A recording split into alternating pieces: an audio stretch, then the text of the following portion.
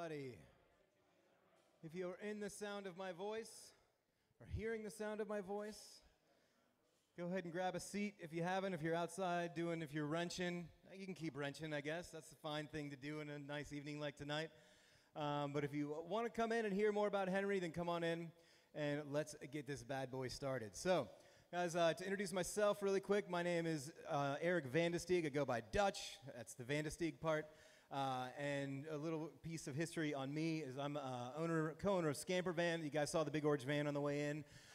Also been on motorcycles since I can remember, about 6 years old, so big time motorcycle fan. I've got 2 in the garage right now, and been following Jared and the guys with Brother Moto for as long as you guys probably have, since the old spot, and a big part of that. So found Henry on a podcast and saw that he was riding from Movember, and I thought that was a really big, really cool thing that he was going to jump out and do, and we can talk more about him about that. And so I saw that he was doing for Movember, and I'm actually a recent survivor of testicular cancer myself, and I was like, man, this is so great. I didn't know what Movember was. I didn't know at all what they were doing.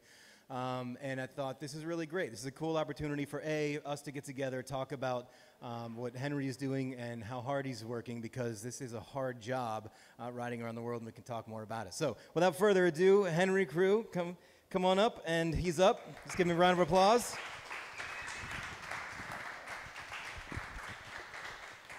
So Henry, thank you for joining us tonight. I really appreciate you taking the time out of your long ride to join us. So. Yeah, nice to be here. I hate using a microphone, so this is super awkward. But one thing I've learned about Henry is that he does not like to be the center of attention for such an adventure, right? You spend a lot of time, I think, solo on a bike. So what has that part been like for you? Interesting. Yeah, I'm used to just kind of going under the radar, trying not to be picked up by police and customs officers. So it's weird when people actually want to talk to me. But yeah, getting used to it. It's easy to talk about something that's been my life for the last 11 months and 47,000 miles. So, and something I love so much, motorbikes. Yeah. Motorbike people are good as well, easy to talk to. And so let's talk a little bit about how you got started, right? I think a lot of us are or have had that wanderlust where we're like, man, get me on my 2 wheels and let's get going, get me out of here. How did it start? Wow. I'd been planning smaller bike trips for a long time. I've been riding for about 4 or 5 years now, I'd say. And yeah, been planning these smaller trips that never happened because I was working like 60, 70-hour weeks. And a lot of it was freelance, so if I took the time off work, I wasn't earning any money, and yeah, it all fell through. Was never really into the adventure bike thing. I'd always had custom like bikes. My first bike was a 82 XS400. Read an article about Kane, who currently has the record. I was sat at work, super frustrated, thinking about all these trips that I wasn't going on. And yeah, read it. That was the first time I'd realized I could break the record, and decided there and then that was the way that I was going to be able to travel on a bike, was breaking the world record. And 10 months later, I was leaving, and I still feel as unprepared as I did then. And I mean, think about that, right? So take us through a little bit about that. You're at your desk. What was it like? I mean, your first thought was, wow, I can break this record, and that was the trigger point. And then what came after that? The preparation? Yeah, so I read the article and turned to my mate Glenn at work and was like, I'm going to leave in about 10 months and ride a motorbike around the world. And started emailing people that night, trying to get sponsors involved. Sent an email off to Movember and was like, I want to do this, would love to raise money for you, having ridden in the DGR for the last 4 years, and having had my own issues with mental health as well. It was a cause that I could really relate to. They raised money for testicular cancer, prostate cancer, and men's mental health as well. Yeah, had a meeting with them, kind of started getting interest from different companies, applying for visas, took a long time. I got I think it was 3 injections a week for 6 weeks to get all the vaccinations done, all of the customs work for the bike, and all of the stuff you don't realize is a thing when you decide to do this on a whim, sat at work. yeah, you kind of realize maybe it's a bit more work than I anticipated. So it took every bit of those 10 months for you, or? It was really strange. It was stop-start the whole time, because you'd have times when you couldn't do anything because you'd submitted for a visa and you had to wait 2 weeks for that to come back. So you have no passport, and you can't apply for another one. And then the passport would come back and you'd have a day to get all the forms filled out and submit the new visa document so that you wouldn't be delayed. And yeah, waiting for replies from people on email and people to confirm that they want to be involved with the trip. So it was difficult, and I was working full-time the whole time. So yeah, it was tricky to kind of fit it all in. And then and you said you'd talk to Movember, right? And so you just said that they're great for one of the only international companies taking care of men's health, which as guys, you probably know, we don't talk about things. We're not like, oh man, my balls hurt, you know, or anything else. It's just like, no, you just deal with it, you move on. And so to have an organization like that that's actually international at doing things like this is super important. And you just mentioned kind of why you made that decision, which I think is fantastic. And then, you know, fast forward from that, you made the decision, you met with Movember, and they got you hooked up with Ducati specifically? Eventually, yeah, they came on board kind of late. There was a few other companies that were involved, or we were kind of sounding out before. But originally I'd planned to ride on a Kawasaki W800, which I was riding back home, and maybe a month into planning the trip, I wrote it off, like big crash on my way home from work, cracked the engine in half, so that wasn't going anywhere and needed a bike for the trip. So when I met them, this was like, oh, I have this amazing plan, but I do need a bike. So that took a long time to sort out. But yeah, it's been strange. It's been great working with them, and I've learned a lot. And the whole thing is talking about the issues like you're saying, and that's something that I never did before. So the first time I'd spoken about mental health was in an international video for BBC Three, which is an interesting way for your family and friends to find out about stuff that you've just been dealing with on your own. But it was so much easier for me to talk to people I didn't know, talk to a camera that was faceless, than to talk to someone that you feel that you're letting down or disappointing, or is going to affect the way that they think of you because of the information that you're giving them.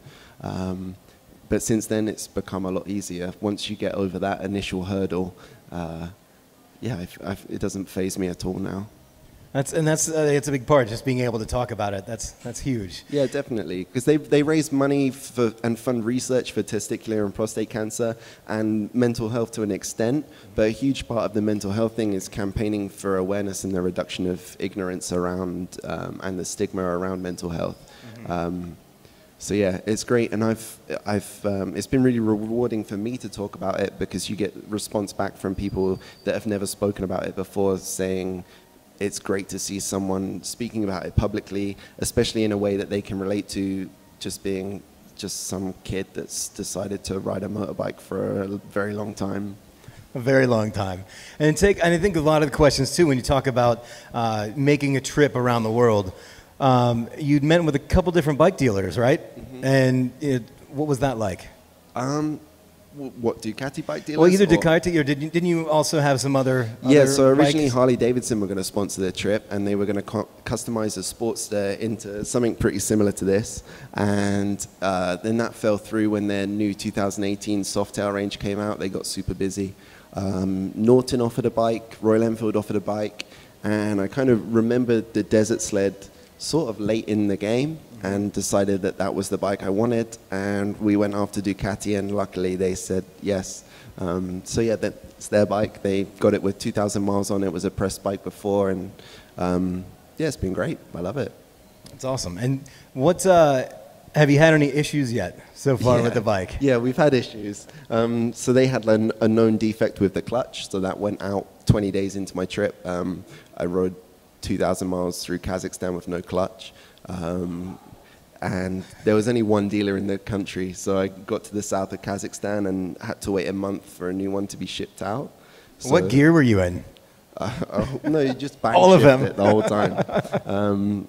Yeah, and couldn't accelerate too fast because it would slip. Mm-hmm. So it just sucked. But that's been fine since the replacement. And the main issue is dealers in developing markets, because they sell super bikes to rich people who don't ride them, so they never have to service them.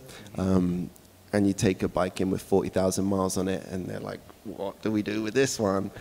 So I was burning tons of oil in South and Central America and taking it to the service centers and saying something's wrong, and they'd change the oil in the filter and tell me everything was fine, and I'd be like, no. So that carried on until I got to Louisiana, and the oil pump had broken and just destroyed everything. So that was another 3-week wait there. Was that a total rebuild? I mean, that was a new engine. It was quicker just to get the new engine in than to rebuild it. Wow. I don't know, they like to swap things rather than fix them. So I had a leaking fork seal in Thailand, and they replaced the forks rather than replace the fork seal. It's got the rear brake master cylinder is from the Ducati Scrambler from the Venom movie, so it's a Hollywood bike as well now. Oh, nice. Yeah, just kind of robbing parts from people along the way. Wow.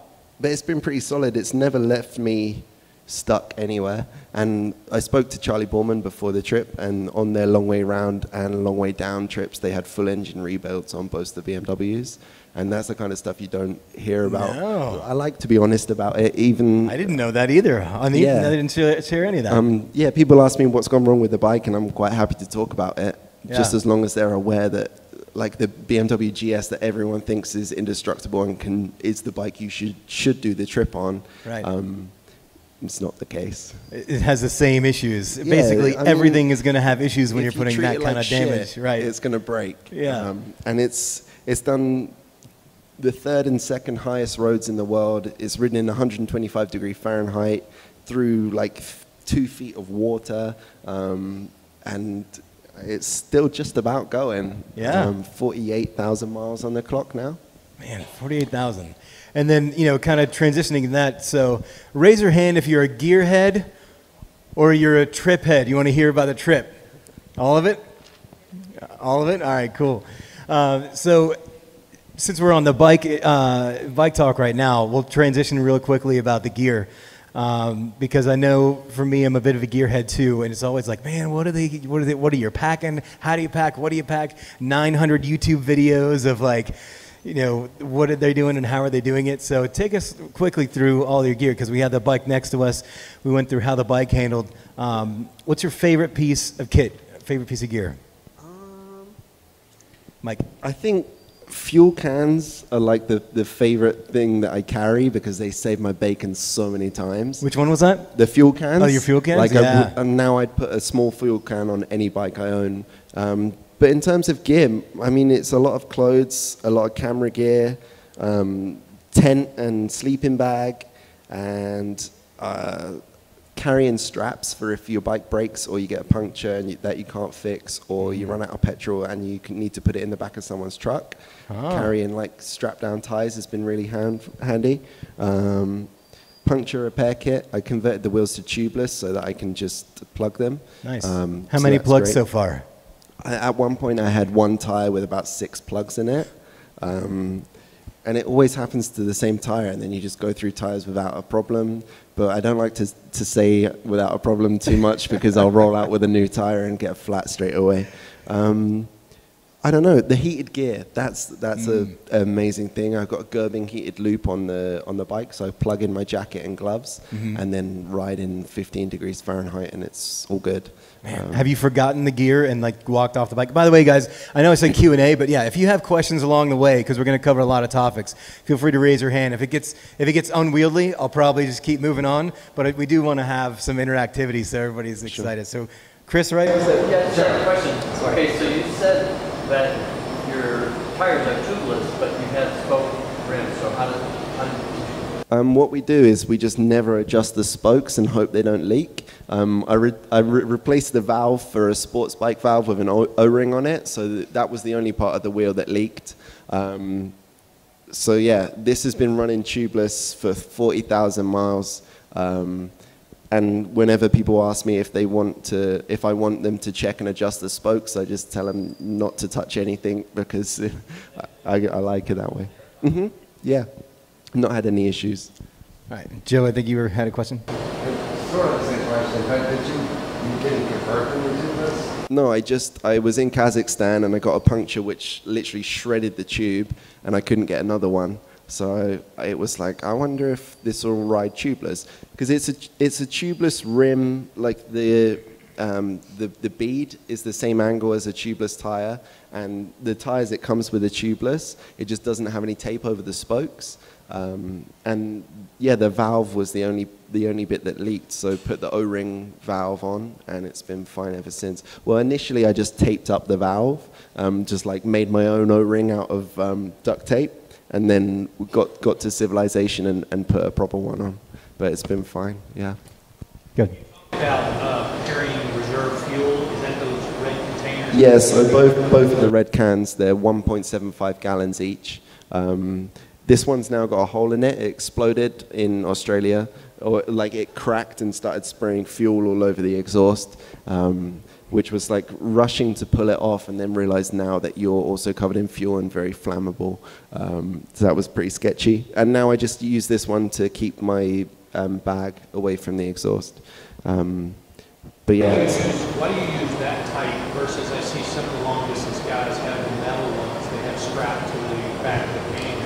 Why do you use those versus those metal cans? And these ones are rotor packs, so they have a really good mounting system. They've got a hole in the middle, and a bar comes through, and you just twist it to lock it in, so you can take them off really quickly.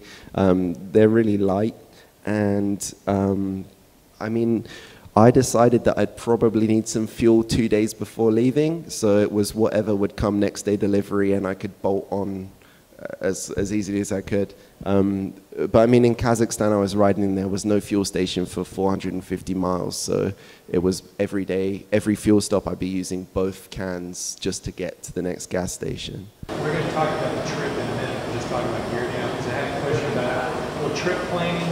I mean, are you using a sat nav or using maps? I've used Google Maps the whole way, the whole world, Google Maps. And I have Maps.me as a backup. So I download Google Maps offline if I don't have a SIM card, and then I'll download regions on Maps.me as well, it works solely offline.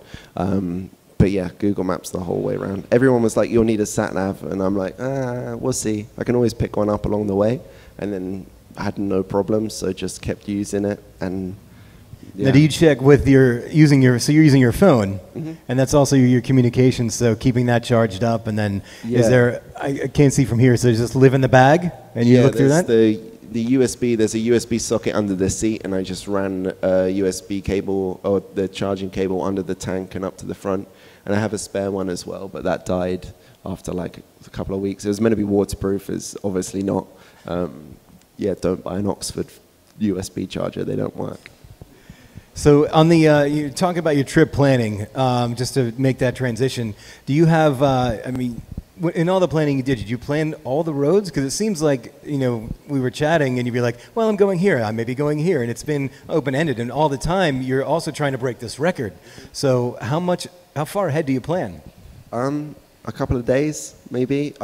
When I started, I knew which countries I wanted to go through. I had major cities that I knew I need to pass, and for the record you have to hit 2 antipodal points which are opposite each other on the globe, so I had those planned out. And to explain that again real quick, the 2 points. So antipodal points, if you drilled a hole from one point and straight down, it would come out at the other one, so you have to work those out before because there's not a lot of them. Mine was the border crossing to Malaysia and a town called Chiclayo in Chile. A lot of people do Spain and New Zealand. A lot of the time it ends up in the middle of the ocean, so those are things you really have to know that you have to hit that point before, and the rest of it I just made up based on what I wanted to see, and I'm pretty flexible on both deadlines and where I stop and what bits I go through. I knew I had 13 months to complete the trip and kind of wanted to take about 10 months to do it.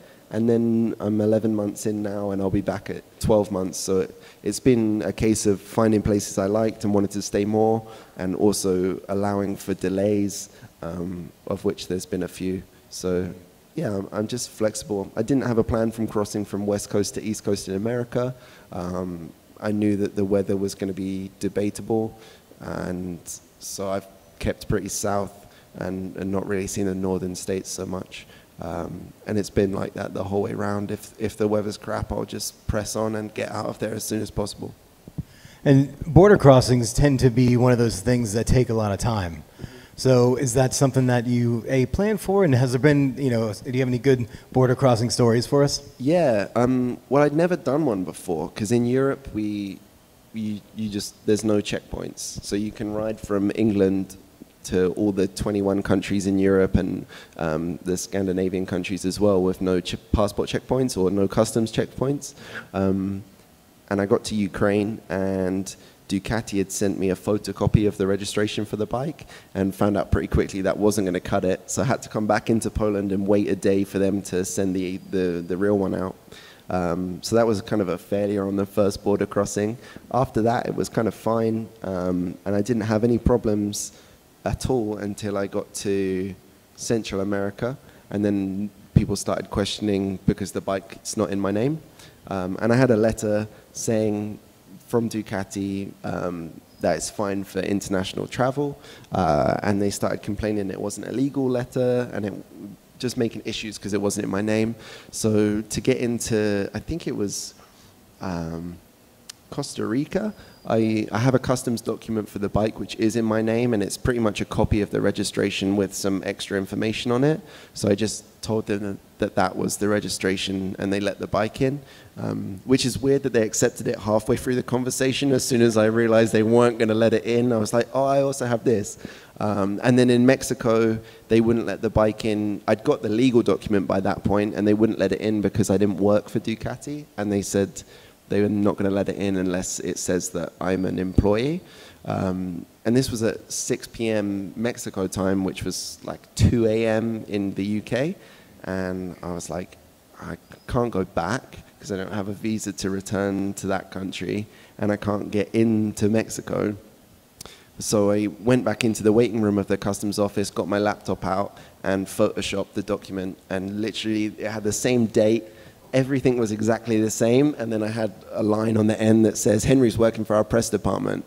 And then took that back to them and was like, oh, it's 2 a.m. there, but they really like me, and they've sent me this document. They were like, yep, that's fine, go through. And I was in within 20 minutes. That's right. That is fantastic. What a great, and I've heard some other stories in that vein where you get to a lot of border crossings and they don't care necessarily about the document. They just want to check the list and say, I've done my job. I'm supposed to ask for this, check, and move on. I think it's a good example of that. And I would say before you go on a trip where you're crossing borders, learn Photoshop, because it's helped me a couple of times along the way. Yeah. I mean, it's pretty sketchy, but they're just being so bureaucratic, and they don't actually care. It's not going to affect their life at all. There's no computer registration, so there's no tracing the bike. You just have to get past that gatekeeper. And yeah, by hook or by crook, you kind of just got to get the bike across. And then, again. I had one more question along this line. In a lot of the countries you've gone through, there's obviously a border crossing, but then once you get into the interior, there's, let's just use what called an informal border crossing, or informal checkpoints, etc., where a license fee is required. What's the etiquette in a situation like that? Do you get off the bike, take your helmet off, you start negotiating, you just take the first one? What's the drill? It depends how you're feeling on the day and how many guns they've got. In India, there's a lot of checkpoints, and they're actually military checkpoints, especially when you get in the Himalayas, because it's a contested war zone. I mean, the police in certain countries are super corrupt, and they'll just pull you over because they see your license plate and they see dollar signs. So I had a couple of times where they're asking for a bribe, and it's quite evident that they're asking for a bribe, but depending on your position, sometimes they've got your passport on their dash, and at that point you're probably going to have to pay the bribe. And other times, if you're not in a rush that day, you can sit there for 45 minutes and eventually they'll give up. But yeah, border crossings, and when you get stopped by the police, it's normally take your helmet off and just smile and just act like an absolute idiot, and they'll get fed up because time's money for them. Normally it's like $10 to $20 for a bride, but it just varies by country. I had one in Russia where they just wanted a pound, like the English money, because they had a collection from everyone that they've stopped and robbed along the way. But they don't see it like that. It's strange. I had a police officer in Kazakhstan, maybe my second or third day driving through in the middle of nowhere, and I had no fuel left, and he pulled me over just because he wanted to rev the bike, and felt so entitled that he could stop me, and he couldn't speak any English, but he was basically, I couldn't speak Russian. He wanted me to turn the bike on, so I turned it on, and he just sat there redlining it, and I had no fuel left, and I'm seeing the exhaust spitting stuff out, and I managed to get to the fuel station, and I had, I think, a quarter of a litre, so a quarter of a gallon. Yeah, it was a close call, but I don't know, you get that everywhere. It's like certain people feel like you owe them something, or they have the power to do whatever they want. Generally, though, would you say that people are, one second, I want to ask this follow-up question, and I'll come over there. Would you say that people in general that you've met have been amazingly helpful, or you've run into more issues like that? Yeah, definitely. The only arseholes that I've met have been working for the governments. Which documentation do you need in a second language? Do you get any documents in a second language? Yeah, so I have an international driver's license, which in the UK you can just get from the post office, and that has it in over 20 languages. So I haven't actually been asked for that at any point, but that's there. I'm pretty sure the customs document is in a couple of different languages. But yeah, that's pretty much it. My registration's in English, but you can just kind of point it out. And they see so many of them that they kind of know where stuff sits. But the language thing's just a case of pointing and gesturing, and you'll get there eventually. I try and learn the basics like gasoline, toilet, hostel, hotel, or like camping, and food. And then normally I'll print out a sheet and have those written down so that if I can't remember it, I can just point to the one that I need. But I mean, you get what you want from. It's pretty easy to get your point across. And if I have a SIM card as well, Google Translate is amazing. It just depends on the country. If I'm not there a long time, then I won't bother getting a SIM card. Yeah. You'd be surprised at how good the signal is in like places that you wouldn't think there'd be any technology, because they kind of skip the whole computer thing and have only really had access to the internet in the last 10 or 15 years, and smartphones are their first kind of dive into that. Data is super cheap and signal is everywhere. And in India, I paid about $2 for unlimited data for a month, and Kazakhstan was this crazy amount of gigabytes for about the same price. And you get signal in most places. But if I'm not there a long time, it's just waiting for that time when I get Wi-Fi, and then I'll download like 3 or 4 days ahead, and then hopefully I'll get Wi-Fi again along that point. But McDonald's is like, you make sure that you know there's a McDonald's somewhere, because they always have free Wi-Fi. Yeah, they've been really helpful. Big up McDonald's.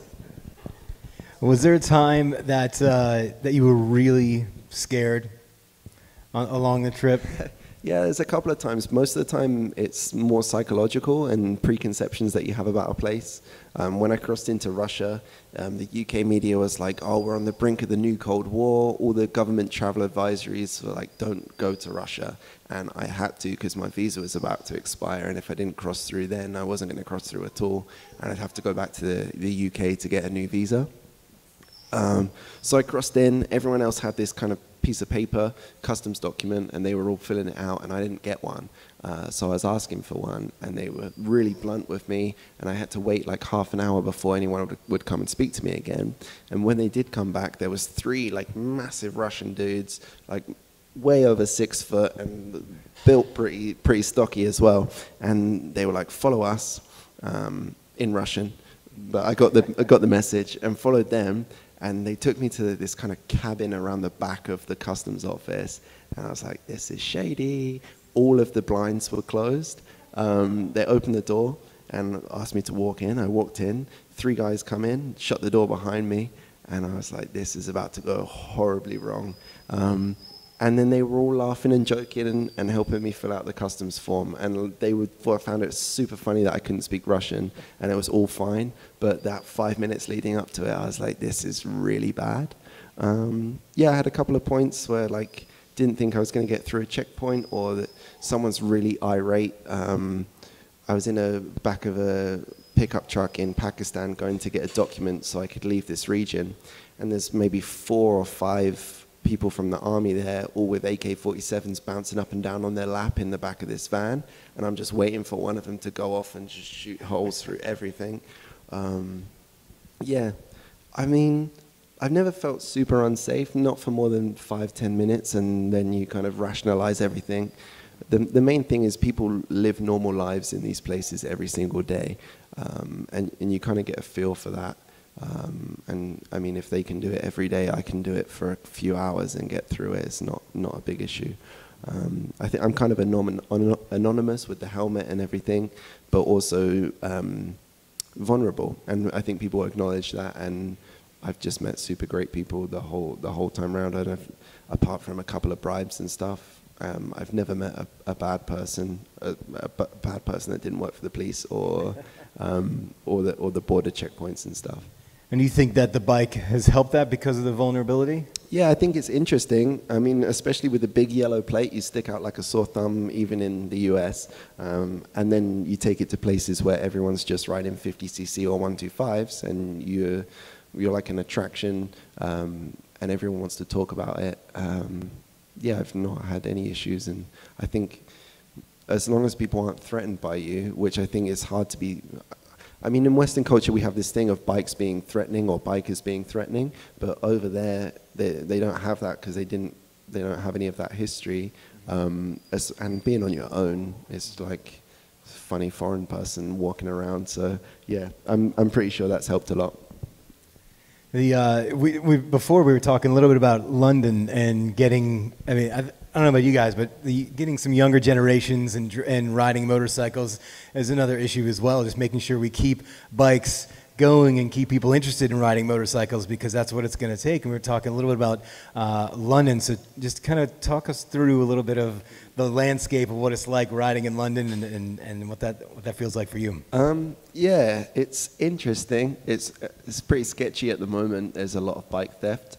So you'll pull up to a stoplight and you're just super aware of having like 3 exit points, because people will just come block you in and bike jack you. And you can't leave your bike without a lock on it, which is crazy because I've locked my bike up maybe twice on this whole trip in places where people are super scared. I mean, a lot of the time I've taken it into a hostel and it's been inside. But if I've stopped for lunch, I've not put the padlock on it. And in London, if you leave it for an hour, you'll come back and it's not there. Wow. And so, I mean, but otherwise, outside of London, I mean, even in the States and the US, you felt pretty safe then? Yeah. Even with the gear on top, or is there something that is there a process you go through when getting off the bike and going in somewhere? So I got given this backpack in Australia, and previously I had my laptop and camera in the side bags, and they would just get damaged a lot when the bike got dropped. I didn't drop it. So I started using the backpack and was also aware that when I got to South America, I'd be able to take it off really easily, and that's the only valuable stuff I carry. The rest of it's all replaceable. If someone wants to nick my dirty laundry, they can. And the tent and stuff, it's not super expensive to buy a new one. But I had a baseball cap stolen off my bike in Iran, and that's the only thing that's been taken off my bike when I've left it somewhere.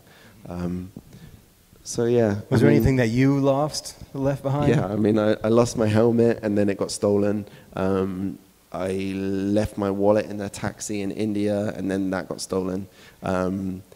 So it's pretty much, I'm super forgetful. So that's something, it's been one of the most challenging parts of my trip, especially when you're super tired, being aware of everything you're carrying with you and making sure you don't leave stuff behind.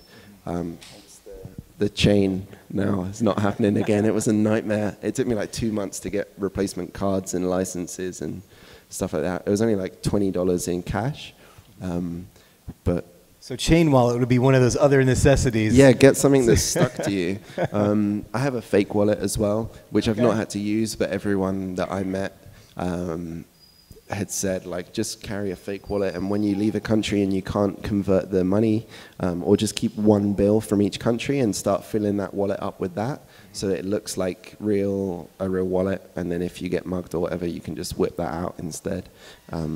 But luckily, I haven't had that experience.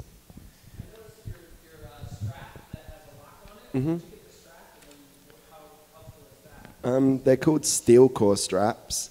The strap's got a steel core, so you can't cut through it very easily. But within a week, both of the locks had broken. So it's like the weakest link, which is really frustrating because it's a great concept. But it's literally just a tiny couple of millimeter metal tab that you twist round. And I think the first time I caught it, or someone clipped me as they drove past, and it just ripped it straight off. So if you wanted to get into it, you can get into it in a minute with a screwdriver and a hammer. So it kind of defeats the object of having the steel core in the first place. But they're kind of a visual deterrent, I guess. And they keep everything in place. I just wish they should just put 2 loops on it, and then you can put your own padlock through it. It would be easier. Yeah. Speaking of people clipping you, how many times have you almost died, and what did you do to avoid almost, what did you do? Countless times. How are you alive right now? Yeah. It's difficult, and it changes from country to country. So some places is so close quarters, like India, that people will be clipping you the whole time, especially with a vehicle this wide, because everyone's on bikes and trying to squeeze through, and they'll just be dragging the bike alongside you. So it helps to not be precious about your vehicle, and not owning it helps. But my riding style changes depending on the country. Every place is different. Even in America, I'm not used to driving with massive trucks on the road, and it's pretty strict in Europe for undertaking. You can only overtake on one side, and people pretty much stick to that. So here I find, like, I'll be riding along, and then suddenly I'm surrounded by either pickup trucks or lorries and just completely boxed in, and everyone's on their phone swerving over, which is something I've not really had to deal with in other places. And then India, you've got just huge volumes of traffic, so you're riding really aggressively. Everyone's using their horn, and then you get to Thailand and no one uses their horn, and it's really offensive if you honk at someone. So it's kind of adapting to all of that. And then you get to Australia was the first country I've been in that kind of had civilized traffic for like 6 months. So I was riding how I'd been riding in all these other countries, and then very aware of the fact that I'm going to get pulled over for breaking laws, just trying to stay alive. Yeah, it's difficult. You learn to adapt pretty quickly. So you mentioned a couple things about using your horn, because I think that's a super interesting one. In India, everybody's on the horn all the time, and it's more like a, hey, I'm coming through. Oh, you're coming through. Thank you. You're welcome. It's almost like a conversation on the road. And in Thailand, you mentioned that it's offensive to use your horn, where I think here we'd all agree that it's a mix of both, right? There's like the FU horn and the thank you horn and the wave and all that kind of stuff. So I think depending on the part of the country as well that you're in, how do you find that out? Do you research it before you get into the country, or do you? You learn it by how many people flip you off after you honk at them. It's a weird one in America because people get really angry when I honk at them, but most of the time I just don't know if I've been seen, and it's not really something you want to gamble with. Have they seen me? Because there's high consequences if they haven't.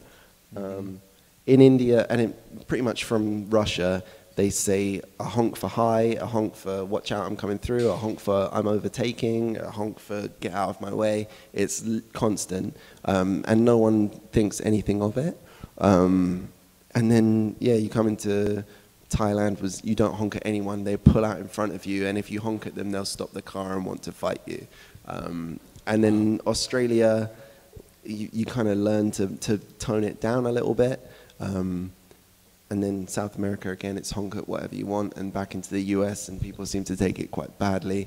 But I'm just trying to stay alive. Like, yeah, I try to stay away from the road rage stuff because it's never going to benefit you in any way. Have you gotten that? Have you gotten into some road rage yourself? Yeah, but it's just keeping it in the helmet and not letting it come out, because it's just too dangerous.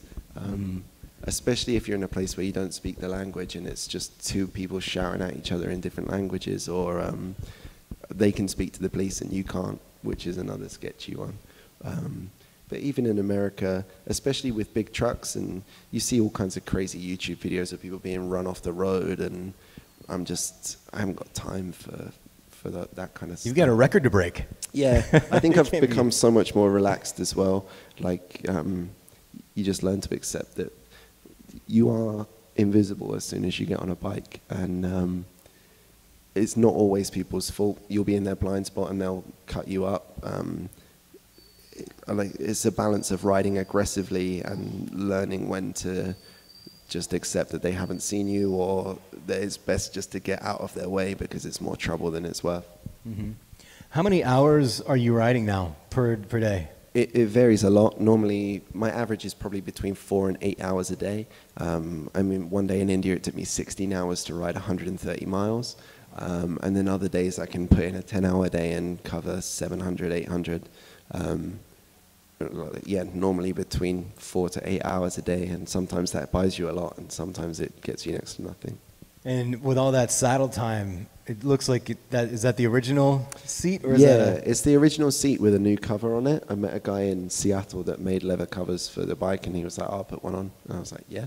But I kind of regret it because it's leather, it's kind of slippery. So if you slam on the brakes, you find yourself sliding forward. And it's just not quite as comfortable because it moves a bit more than the plastic one. But yeah, it's the original seat. That's cool. Yeah, and then in the back. Do you strip your bike every night and when you're in a hotel or whatever? And also, how much are you camping and how much are you staying in hotels, hostels? So I take every bag off apart from this one on the back. It's just got a tent and a blanket in it, so I'm not that fussed if it goes missing. And normally when I finish for the day, I just can't be asked. But I kind of figured out a system to carry every other bag at one time, so I only have to make one trip up to the room or inside. I'd say I stay with people through social media 60 to 70% of the time, and then maybe 20% hotels and 10% camping. My camping setup is, I have a tent that's tiny specifically for motorcycles. It weighs about 1 kilogram, so 2 pounds, 2.5 pounds. And it's like a coffin. So it's not super fun to hang out in. So normally I only camp if it's decent weather or if I want to, really. How do you deal with the water crossings and transporting the bike to do any of the water? Yeah, so I only have to do it 3 times on a trip. I flew from Kuala Lumpur in Malaysia to Perth in Western Australia, and yeah, just find a freight company. Normally I get it done through Ducati because they ship their bikes from central locations all over the world, so they'll have a pre-existing relationship, and then I can either wangle like a really good deal or try and convince them to do it for free. So I had to pay from Malaysia to Australia. It was about $1,000. And then from the other side of Australia to Chile, I got it for free. And currently working on getting it for free again from New York to Lisbon, but that's yet to be confirmed. So same as a commercial flight. So that's why I do it on the plane, because it's like six hours if it's a 6-hour flight, 10 hours if it's a 10-hour flight, and then it'll probably take you half a day to get out of customs at the other side. You can probably, half a day to get it onto the plane and half a day to get it out of the airport on the other side. But with a boat, they'll just tell you 3 weeks to 3 months, we don't have a date. And it costs the same. When you get the quotes through, the boat price is always cheaper, but you have to pay a fortune in fees at the port, and they never tell you that. So it will look like it's maybe $500-600 difference, but you'll pay a port fee just for using the port. You'll pay a fee for them taking it off the boat. You'll pay a fee for them housing it for a day while you get it out of customs, and then you're back up to the same price, and it's taken you 3 weeks instead of 6 hours. Question back here. Hey, how you doing? Nice to see you again. So I met George in Melbourne, and he was out there with the Custom Commune guys, which is like a DIY garage like this. Oh, cool. How you doing? Good. After $40,000, what's been the greatest experience? Ooh, that's a difficult one. That's a really tricky one. Generally, it's the things you can't plan for. The way I've been explaining it in the States is I went to the Grand Canyon, and I've seen a lot of pictures of the Grand Canyon, and you walk up, and it's big, and it's just like the pictures, and you kind of can't process it because you've seen it in books and stuff for so long. Everyone tells you it's massive, and yeah, it's massive. So I kind of stood there a little bit underwhelmed because it was so overwhelming that you can't digest it. And it's the same for seeing the Taj Mahal. You see so many pictures of it, and it's like, yep, it's really good. It's white and clean, whatever. But then it's all of the stuff that you can't plan for that takes you by surprise, whether it's meeting people that have a great story or show you great kindness or show you an amazing place that you've never even heard of before. Or this one time in India, we were really high in the Himalayas, and there was a tiny single-track dirt road, and all these trucks were trying to overtake each other. And the guy I was riding with there was trying to get through the traffic, and I was like, I'm just going to sit back and wait for it to clear up, and it will 15, 20 minutes, and it will be a lot calmer. So I sat back, and everyone kind of passed, and finally it was quiet. And there's just amazing birds like circling above with an amazing backdrop. And it's one of the things that sticks with you. Is that kind of thing, or just completing little things that you've always dreamed of, or things that take you by surprise rather than the big seeing this or doing this thing. Yeah, and all of the kind of crazy fun stuff along the way. Like I lost my glasses in India, another case of my forgetfulness, and I hadn't slept for 4 days, so I was blaming it on that. I got back on my bike, had taken them off to put my helmet on, and left them on the back of my bike and drove off, and realized like 15 minutes later I couldn't really see because I was so tired, so it didn't make much difference. And when I realized we were too far gone, and the guys that I had kind of been roped into riding with were these Russian dudes that were like not stopping for anything. So I needed new glasses, and taking an eye test in Cyrillic, an alphabet that bears no resemblance to our Latin one, was like a fun memory that was really crap at the time. But yeah, all of those sorts of small things. That's cool. So, go ahead. I just got two questions, a little unrelated. First, I just want to know if you go heavy on leg gear, like in foot sometimes. Sorry, go heavy on what?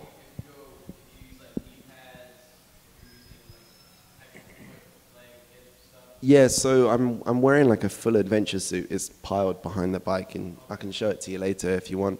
But when I started, I was quite determined to do it on a bike that I'd ride back home in gear that I'd wear back home, and I'd never had any adventure gear before. And Revit sent me out an adventure suit, and I was pretty sure that I was only going to use it when the weather was rough, or I don't know.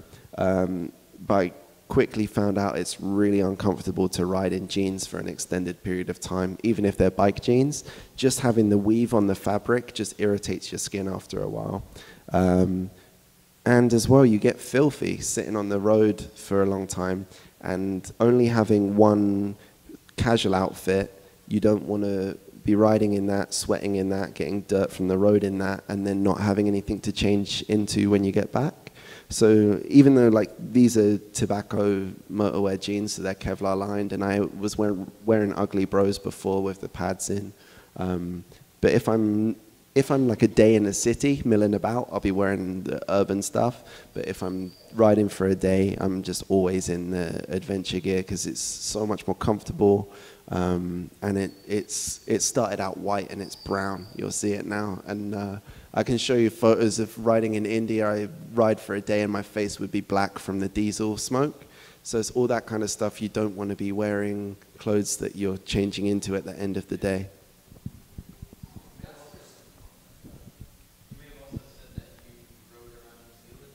Just Australia.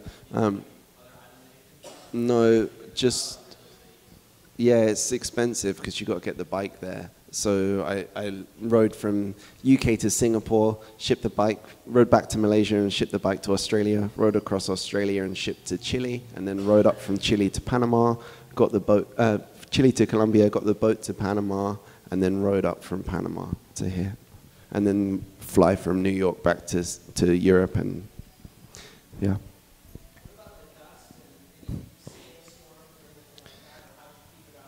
Yeah, you just kind of got to deal with it as best you can. Most of the time, I'd wear like a neck scarf that you can pull up. There's a company called Rare Bird, and they're based in London, and they make kind of tweed face masks, but they have air filters in them for urban use. But I think they'd be quite good for any dust and stuff. The only issue is because I wear glasses, covering my mouth just makes everything fog up. So it's a bit of a balance. Sometimes I tape up the air vents on helmets, but it depends, because normally where there's sand it's really hot, so you also want that ventilation. So it's a bit of a balance. I've ridden through a few sandstorms and it literally gets everywhere. I have 2-3 layers on, and I'll have a white t-shirt underneath that will be yellow and just covered in dust. It finds a way. A couple more questions, because we're coming up in an hour, and then we'll take some more Q&A from you guys. I think now more than any other time, people are talking about social media and how can I make a living out of traveling the world and staying in touch with people on social media, and you see people now. If you guys are following some other adventure travelers, it's like, how do they do this? They've been traveling the world for years. What's it like knowing that you're 4 to however many hours on the road per day, and then doing events like this, etc.? What's it like been balancing, or to try to balance that social media and contacting people, which is how I reached out to them as well, Yeah. Social media can be really demanding, and it's definitely important to evaluate what you're getting from it and putting it out. So I don't really look at it anymore because what I'm doing is so fulfilling and so time-consuming. I'm not looking for inspiration on Instagram anymore, so I don't find myself scrolling through. I mainly just check up on friends every now and again.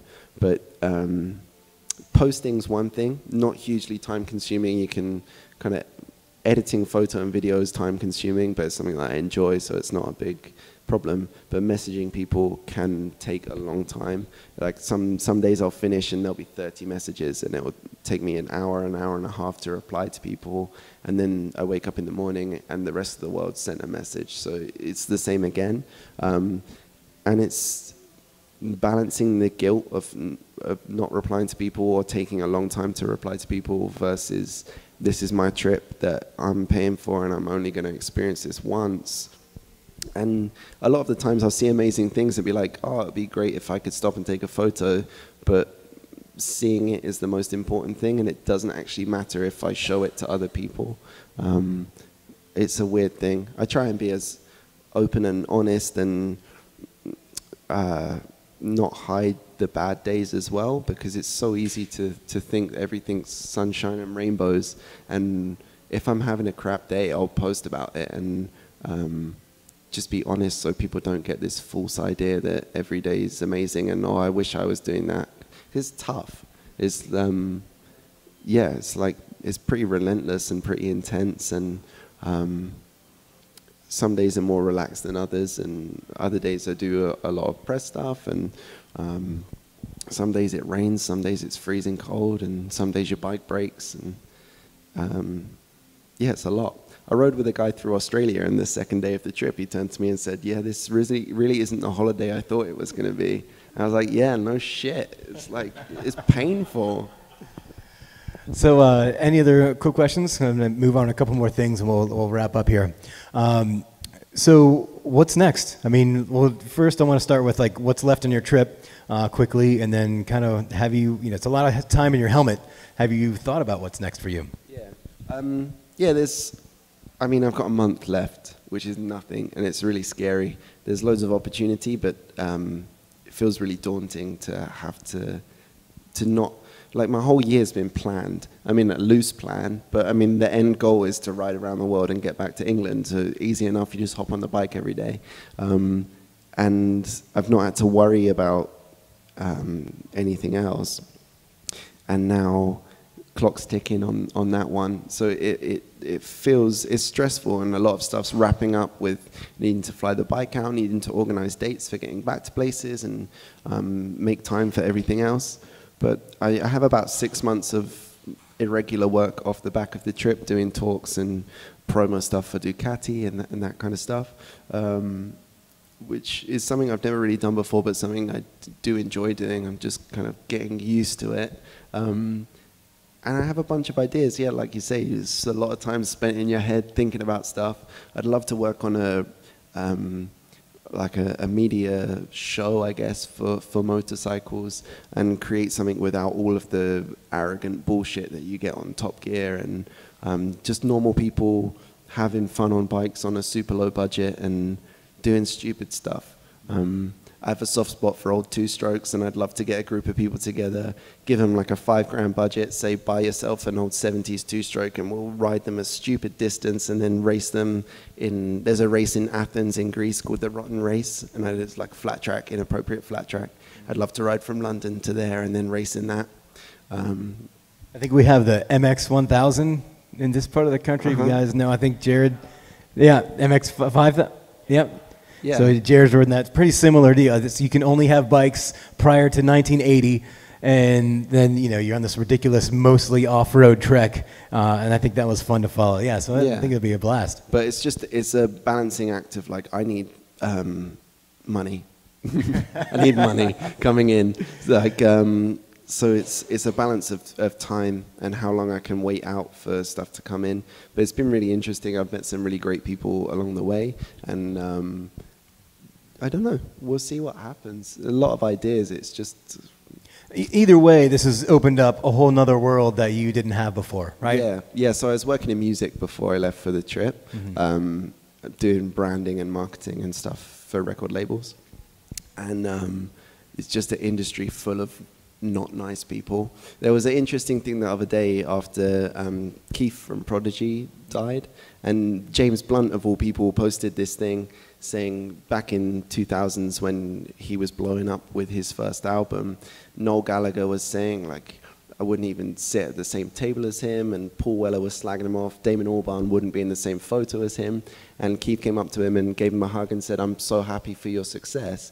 And he was saying there's no prizes for being a nice person in music. And it's so true, and it got so depressing. I was working like 60, 70-hour weeks just to make a normal non-music wage. It's not really something I want to go back into doing. And hanging out at South by Southwest with all the people I used to work with the other day was like, yeah, this just isn't good. You made the right choice. I'm quite good at picking industries with no money in them. So, any other questions? And once we wrap up here, guys, we're hanging out for a little bit, so you can come up. So I want to give a big thank you to Jared and Brother Moto as well, guys. If you can give them a hand. If you have not been here before, it's an awesome place, not only for coffee, but to rent your bike, get some gear. They've got some of the coolest gear that they design. So take a look around the shop, and please come back and patron them. There's not a lot of cool shops, none really that in Atlanta like this. So tell your friends, etc. Henry, thank you so much for being here. We appreciate it. And thank you again, guys. We'll see you soon. Perfect. Thanks for coming. I appreciate people showing up. Yeah, thank you so much for coming. This is for you guys.